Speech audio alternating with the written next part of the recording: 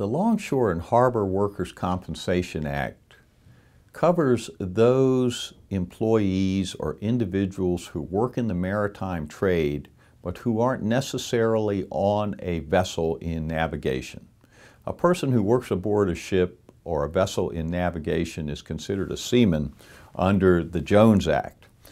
A person who, for example, works on a barge that drives pilings or works on an offshore oil platform that isn't one that can be towed around is typically covered under the Longshore Harbor Workers' Compensation Act.